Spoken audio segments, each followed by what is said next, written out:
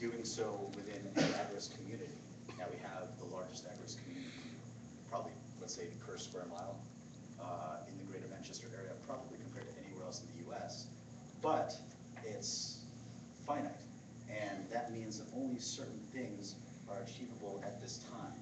But there's a sequence of tipping points that we will be hitting as we scale, and I think those tipping points accelerate. So let's say with 200 people, if you're an agorist barber, and there's a very talented agorist barber in Manchester, and she does maybe, say, a dozen haircuts every week or every month for various people, which incidentally would not be profitable if you had to actually visit the person's home, but because she hangs out at the Libertarian Community Center, it makes it economically feasible because other people just have to go there, which they often go to anyway, so they schedule an appointment for when they're planning out of town. So that was having the center in that sense is key for lowering the transaction overhead for that particular industry of haircut. But still, it's only a side business. She could not operate full-time and pay her bills as a barber, but with 500 or 700 people, she might. So that means that when we get to that certain scale of total number of people, we hit that tipping point where she can now be a full-time agorist barber, and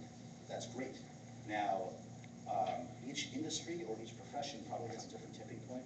I don't know what a doctor would be. Doctors obviously make more money per client, so maybe you need less clients.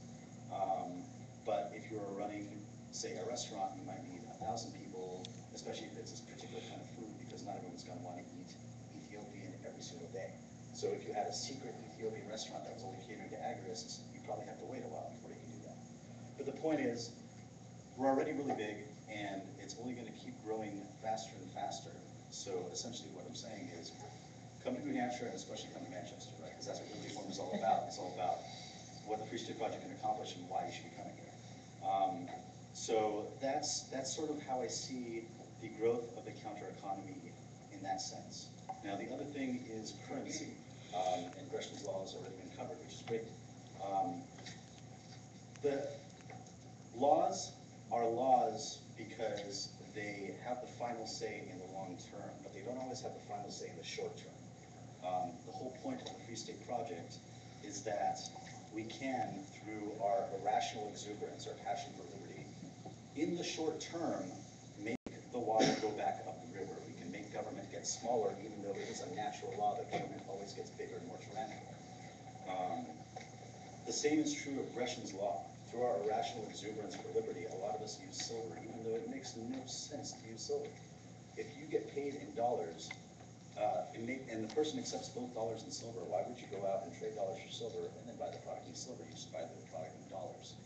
But the irrational exuberance is there, so we just need to bring the difficulty below the level of irrational exuberance, not below the level of Gresham's law.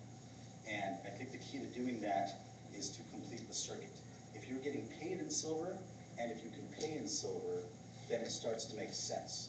So we already have a lot of porcupines that own property and rent out rooms or apartments to other porcupines.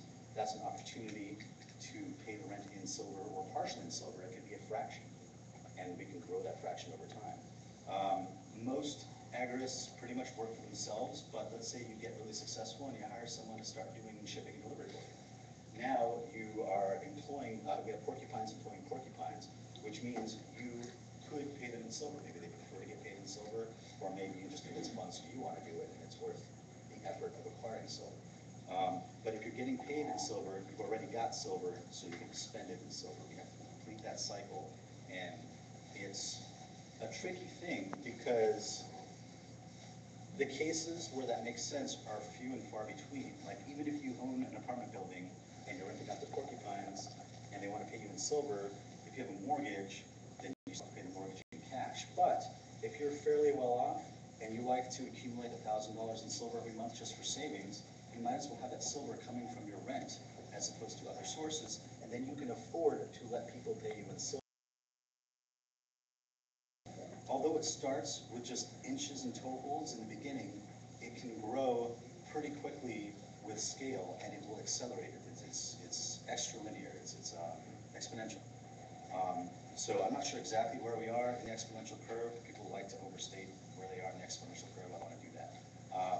But we're definitely already starting to see some fun stuff, if not world-changing stuff, and I don't think we're more than a year or or two away from some really practical stuff, if not world-changing stuff, or maybe 5 to 10 years away from world-changing stuff. But we can have a lot of fun, and we can make profit, and we can do so in the agora in the very near term. So keep moving to New Hampshire.